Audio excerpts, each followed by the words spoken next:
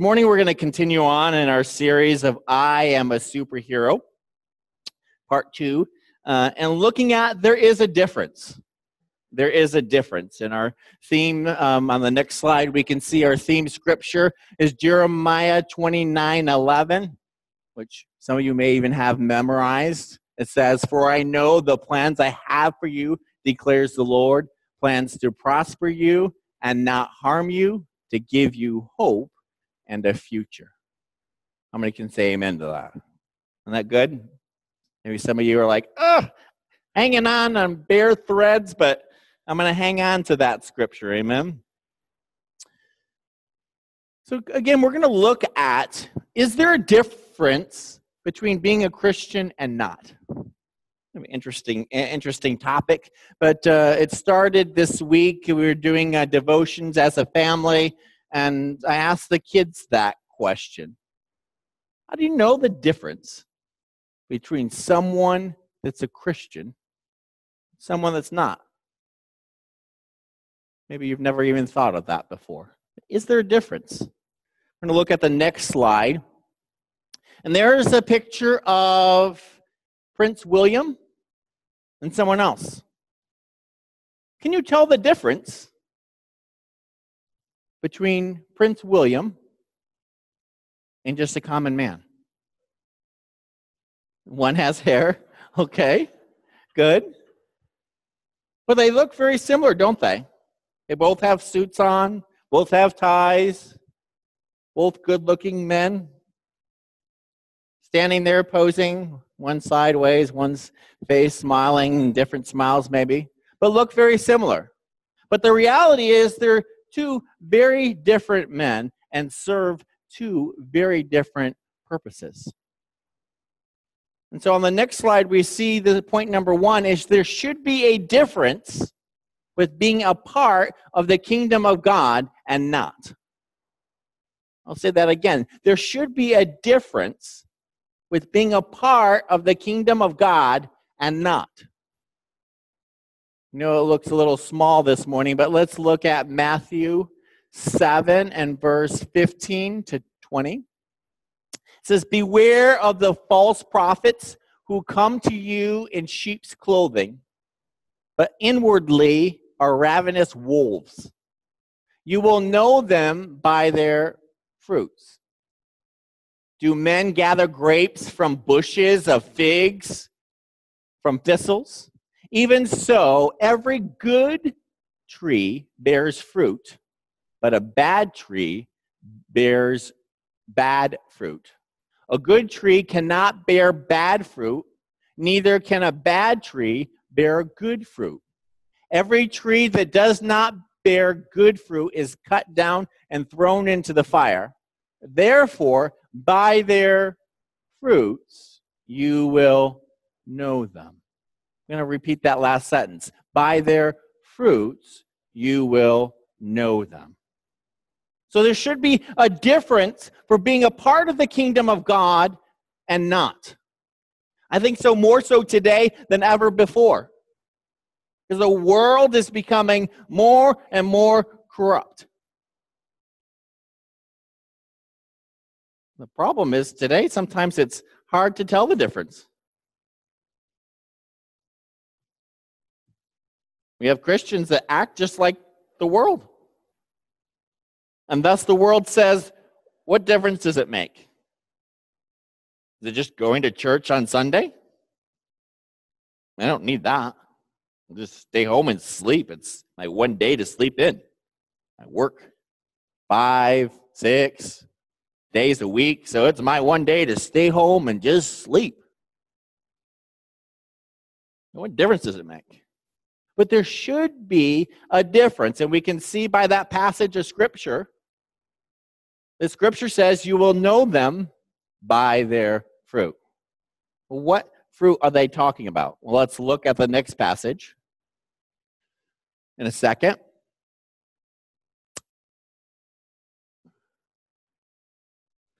Did I not? Can you go back one screen? Let's see. Did I not include Galatians 5? Maybe not. I'm sorry. Well, let's look at Galatians 5, verses 16 to 25. Says, "So I say, walk by the Spirit, and you will not gratify the desires of the flesh. For the flesh desires what is contrary to the Spirit, and the Spirit what is contrary to the flesh. They're in conflict with one another, so that you are not to do whatever you want. But if you are led by the Spirit, you are not under the law. The acts of the flesh are obvious: sexual immorality, impurity, debauchery, idolatry, witchcraft, hatred, discord, jealousy, fits of rage, selfish ambition, dissensions, fractions of envy, drunkenness, orgies, and the like. I warn you, as I did before, that those who live like this will not inherit the kingdom of God. But the fruit of the Spirit is love, joy, peace, patience, kindness, goodness, faithfulness, gentleness, and self-control. Against such things there is no law. Those who belong to Christ Jesus have crucified their flesh and the passions and desires. Since we live by the Spirit, let us keep step with the Spirit. Let us not become conceited, provoking and envying each other." So I read for you two very different lists, did I not? The first list lists the things of the world: sexual immorality, impurity, idolatry, hatred, fits of rage, dissensions, drunkenness, orgies, and the like. What does that mean? Etc., etc., etc. I think we could come up with a few words for today. Doesn't take us long, does it, to come up with words to describe the world. The second list describes the fruit of the Spirit: love, joy, patience, kindness. Which words of those best describes you? Do you get angry often? Do you have hatred often? Do you have immorality in your life? Or does the second list describe you better? Would people say you are a person of love? Would people say you're a kind person? Would people say you're gentle? What would people say about you? Again, we read, they will know you by your fruits. Point number 2 on the next slide is the definition of Christian is Christ-like or follower of Christ. The definition of Christian is Christ-like or follower of Christ. So do I look like Christ? Am I doing the same things that Christ did? When the world looks at me, do they see Christ in me? All through Scripture, they would say, "Oh, I know you. You are a follower of Christ," right? We saw that with Peter. We saw that with Paul. On the day that Jesus was crucified on the cross, they said, "You're a follower of Christ." How did they know that? Because Jesus' disciples looked and acted just like him. So much so that there was a difference. They could tell, you're a follower, you're not. You're a follower, you're not. You're a follower, you're not. They could see the difference and spot out to say, arrest that person. That person is a follower of Christ. But would the same people today be able to pick out the followers of Christ? Or are we all kind of blended in? John 10, verses 27 to 28 says, "My sheep listen to my voice. I know them, and they follow me. I give them eternal life, and they shall never perish. no one will snatch them out of my hand. Isn't that beautiful? God says, those are mine. Don't touch them. That's where MC Hammer got his lyrics from. Can't touch this. Ooh, sorry. No song of the day. But it's so true. We need to stand on that word. My sheep know my voice, and I know them, and they follow me. So my question today is, are you following God? If Jesus was here right now in the flesh, if he followed you home every day, what would he say about your lifestyle? What would he say about your speech? What would he say about your friends? What would he say about how you live your life? Would it be the same? Or would he say, whoops? That's different. Christ should not be following us. We should be following him. But in our day, our world teaches us to make your own rules. Oh, it's okay to break those. That's so old, Pastor. No one follows that scripture. That scripture's outdated, needs to be revised. No. God commands us to be holy. His standards, not ours. And God's coming back for a pure and spotless bride. What's he going to see when he comes back? It's time that you and I rise up to be Christians, which is what? Christ-like.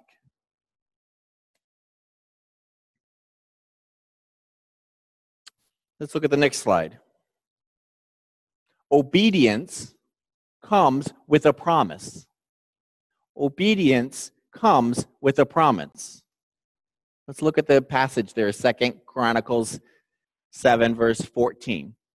If my people who are called by my name will humble themselves and pray, step 1, seek my face, step 2, and turn from their wicked ways, step 3, then I will hear from heaven and will forgive their sin and heal their land. How many know that's a promise? But do you know it's a conditional promise? There's 3 steps. 1, humble themselves. 2, pray. 3, seek his face. And 4, turn from sin.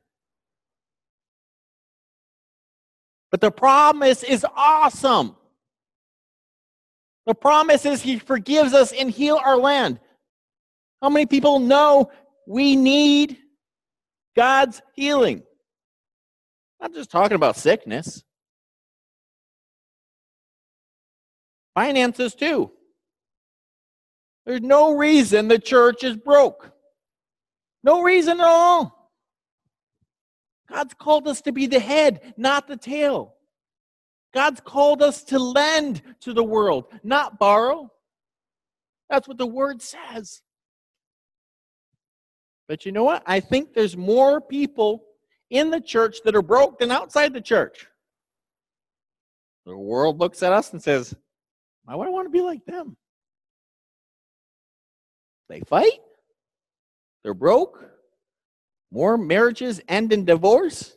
So I don't want that. But God is calling us to humble ourselves.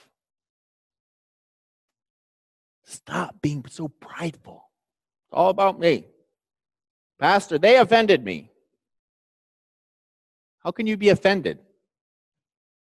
Did you not, or were you not killed yourself, the flesh, and were reborn like Christ? So if so, our flesh is dead. Can't be offended. Is it easy? No, but we need to remind ourselves every day, my flesh is dead. Doesn't mean we allow people to continue to hurt us. No.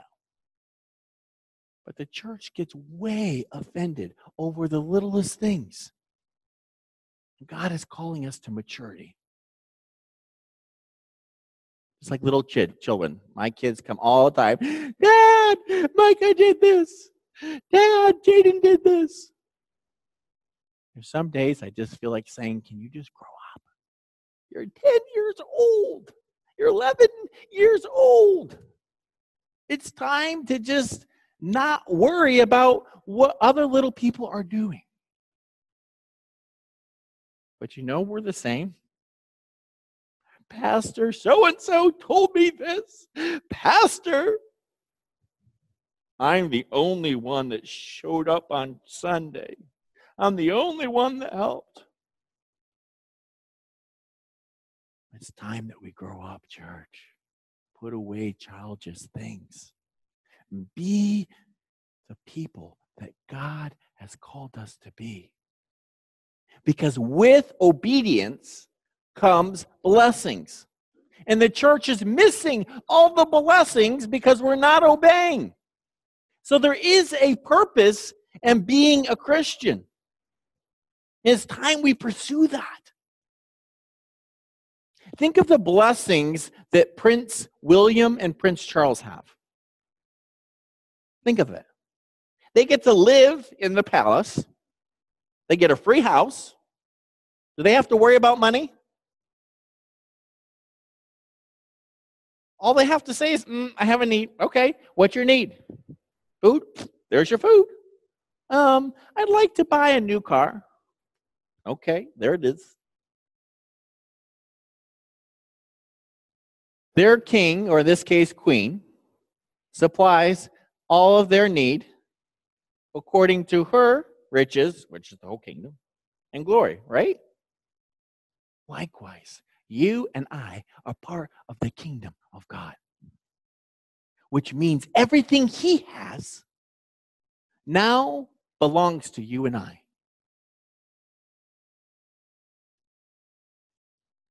Imagine Prince William saying, oh, I wish I had food. I'm so hungry.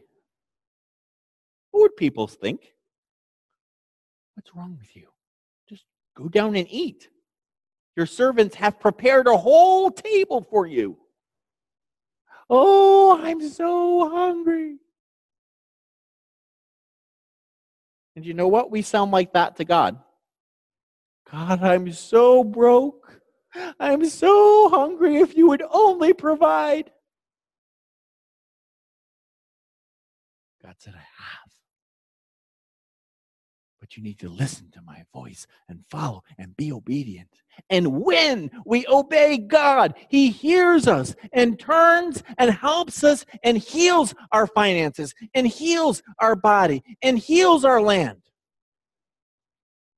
But it's going to take a whole America to drop to our knees and say, God, I'm sorry from turning away from you.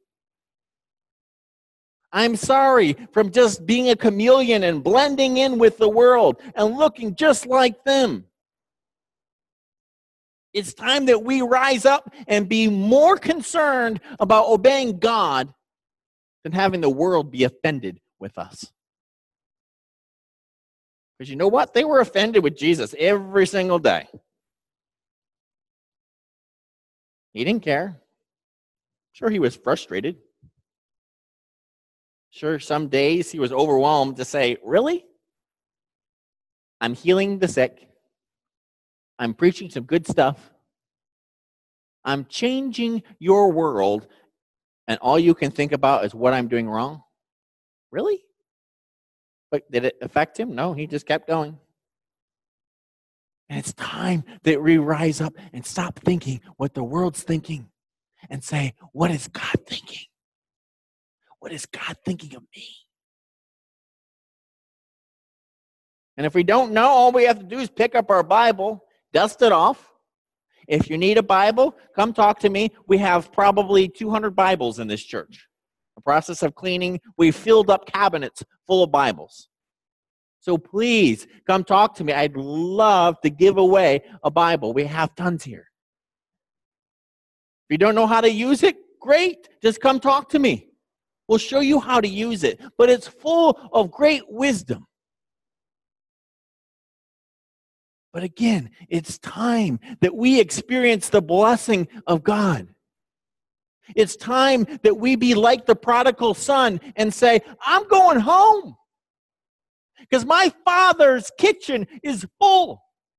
Why am I eating from the pig's trough when my Father's house is full? But it took him to step out of disobedience and return to his father and say, Father, I am sorry. I have sinned against you. Take me back. I'll be a slave. What did his father say? Put a crown on my son's head and a robe on his back. Because my son was gone and now he's back home. You see, the Father doesn't care about what we've done. All he cares about is you coming home. And it's time that we focus on the world and say, it's time that you come home. We need you in the house of God. But we do that by showing the world the difference of why we are Christians. Not by our words, but by our actions. By showing the world that we love differently. Mark Weber's been here probably 3 or 4 days this week. And he said, Pastor, I'm overwhelmed by the love that your church has shown me. You don't even know me. You've never met my son. And yet you've offered to do his funeral. You've offered your church for free. And your church is helping feed my family and friends so we can grieve the loss of our son. Wow. Church, that's what it is to be a Christian. To not sit there and think, oh, how much is this going to cost us? What is money for? Show the world love.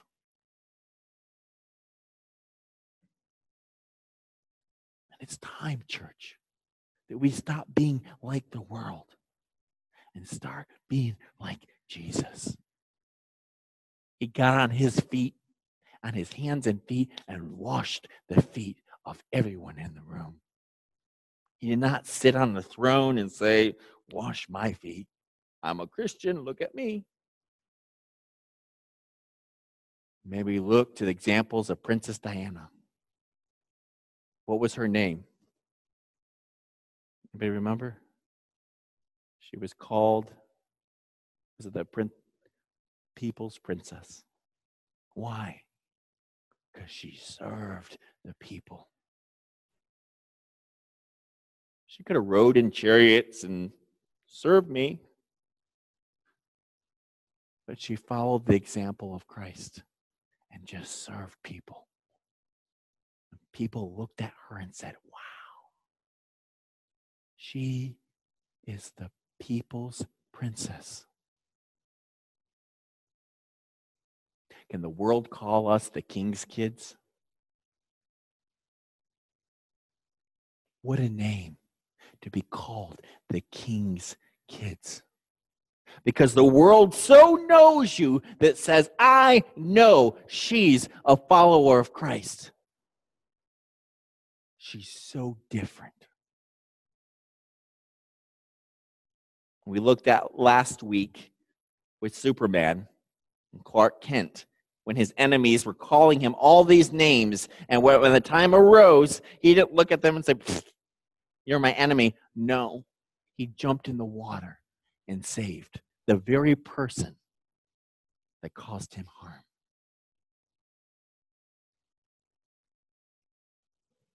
So obedience comes with a promise. Let's look at Malachi there, chapter 3 and verse 6 through 12. I, the Lord, do not change. So you, the descendants of Jacob, are not destroyed. Ever since the time of your ancestors, you have turned away from my decree and have not kept them. You mind to take the word descendants of Jacob and just say America. America, you have turned away from my decree and have not kept them. Return to me, and I will return to you, says the Lord Almighty. But you ask, how are we to return? Will a mortal rob God? Yet you rob me. But you ask, how are we robbing you? In tithes and offerings. And you are under a curse, the whole nation, because you are robbing me. Bring the whole tithe into the storehouses, that there may be food in my house.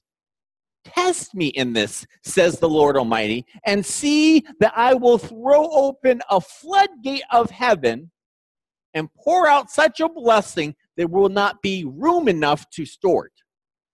I will prevent pests from devouring the crops and the vines in the fields, and will not drop their fruit before it is ripe, says the Lord Almighty. And then the nations will call you blessed, for yours will be a delightful land, says the Lord Almighty. I know every time a pastor preaches on money, the church gets uncomfortable. But you know what? We are a church, not just a nonprofit. We don't take up collections. We take up tithes. For a true Christian knows everything I have belongs to God. It's not mine. I died at the cross, and I became a follower of Christ, which means I no longer belong to me incorporated. I belong to God incorporated. What does that mean? I'm just the treasurer. I pay his bills, not mine.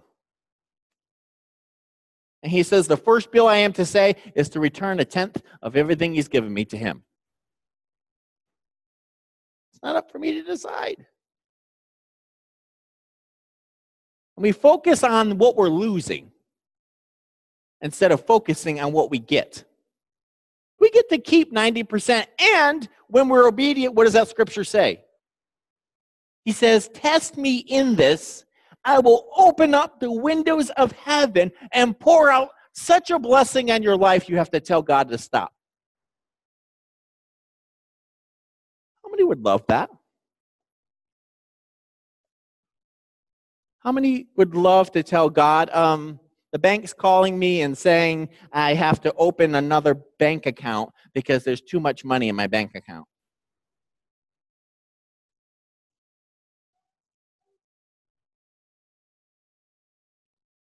How many would love for us to stop that commercial that's saying we need people to come and clean and say, you all can go home now because we have so many people volunteering at the church. We don't know what to do with all these people. Everything in the church is fixed. And the whole church has come to every person in this congregation's house and fixed everything that's broken with your house, and fixed your cars, and fixed your finances, and fixed everything so everybody in the church is so blessed there's nothing for us to fix. Notice it didn't say heal the church. It said heal what? Your land. So your act of obedience changes America. I look and say, oh, it's those wretched politicians. It's their fault. Whose fault is it? The church. If my people, not politicians, if my people who are called by my name would humble themselves and turn from their wicked. It doesn't say politicians turn from their wicked ways. It says my people. When I tell my kids, stop putting the blame on everyone else. Just say, Daddy, I'm sorry for what I did. Stop worrying about what everyone else is doing. But church, I don't know about you, but I need those promises. I need God to open up the windows in my life and pour out a blessing. But it starts with me obeying God's decree.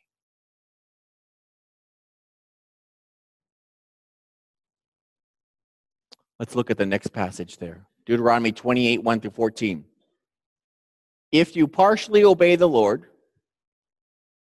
is that what it says? No. It says, if you fully obey the Lord your God and recklessly follow? No. Carefully follow all his commands I give you today, the Lord your God will set you high above the nations of the earth. All these blessings will come to you and accompany you if you what? Obey the Lord your God. All right? So that's the condition. We obey God. You ready for the blessings? Let's look. You will be blessed in the city and blessed in the country. What does that mean? Wherever you go, your hands touch. God blesses you. How many need that? Let's look at number 2. The fruit of your womb will be blessed, and your crops of the land, and the young of your livestock, the calves of your herds, and the lambs of your flocks. What does that mean? Your job is producing enough money to pay all your bills and still some. That means you don't have to work 2, 3, 4 jobs. No amen on that one? Number 3, your basket and your kneading will be blessed. What you do with your hands will be blessed. You will be blessed coming in and blessed going out. In Peter's day, people just wanted to be in his shadow because they were healed just in his shadow. Imagine that. And God wants you to be so blessed that people are hanging out with you because they want to learn from you how blessed you are. The Lord will grant that your enemies who rise up against you will be defeated right before you. They will come at you from one direction, but flee you in 7. Does that not excite you? You've been praying and praying and praying against your enemies for so long, saying, God, when will this end? He's giving you a path right there. The Lord will send a blessing on your barns and everything you put in your hands to. The Lord your God will bless you in the land he is giving you. What? Things that you don't even have yet, God said, I'm going to bless you with. Those things you've been dreaming about. Some of you know Missy and I are looking for land that has water and trees and a place that we can have people over and be a blessing to. God hasn't given us to it yet. But you know what? I know he will. But it starts again with obeying his commandments. The Lord will establish you as a holy people and promise you an oath. If you can keep the commands of the Lord your God and walk in obedience to him, then all the people of the earth will see that you are called by the name of the Lord, and they will fear. Another word for fear there is respect you. The Lord will grant you abundant prosperity and the fruit of your womb and the young of your livestock and the crops of the ground and the land that he swore to your ancestors to give you. The Lord will open up the heavens, the storehouse of his bounty, and send rain on your land in season and bless all the works of your hands. You will lend, not borrow, you will lend to many people. You will lend to many nations, groups of people, because you're so blessed that you have room to bless others.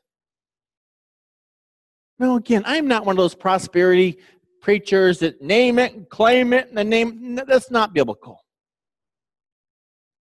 But God is saying, if you obey me, the consequences or blessings for being obedient is blessings.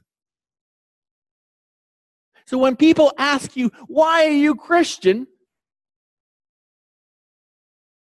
It is not to say to follow rules and regulations. It's say to be a part of the kingdom of God. And why would you not want to be a part of that?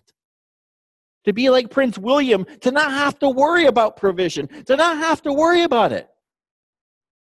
Now, he does have a rule, doesn't he? He has a job to do, and he has to act like a king. You don't see the news report to him rolling around the gutter of the alley and being a drunk and this, that, the other, do you? You see him acting like a king. Likewise, God is asking us to act like sons and daughters of a king. So in closing, point number 4. What areas are you missing the mark? What areas are you missing the mark? This is not meant to say, let's put it on the screen. Oh, look what she's doing wrong. No. It's how fast can I get rid of these things so I can get more blessings of God? How fast can I get rid of these things so I can get closer to God? I want to hear his voice louder. I want to feel his presence stronger in my life. And the faster I get rid of those things, the closer I get to God. I don't want anything in the way of my relationship with him. Nothing. But that means I need to be humble and say, can you help me with this? I'm really struggling with my finances. I'm not really good with paying my bills. Can you help me? I need help with my addiction. Can you help me? This area of my life is taking over my life and getting in the way of my relationship with God. Can you help me with being a parent? I'm really struggling. I'd like to be a better parent, so can you help me? Church, it's time to not just ignore the areas we're missing, but acknowledge them and go after help. Where does that help come from? Look around. That's what being a part of the family of God is. I promise you, there's people here who can help you. But it's time to say, I am a follower of Christ. And I will follow the things that Christ did. I will love. I will obey. I will serve. I will be patient. I will be kind. I will be a follower of Christ.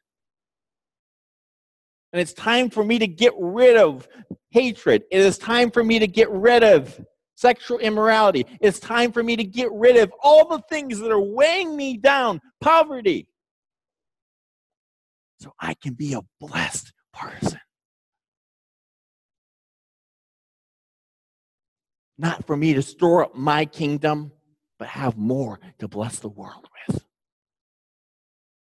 To bless the Mark Webbers of the world who are grieving and don't even have money to bury their own son.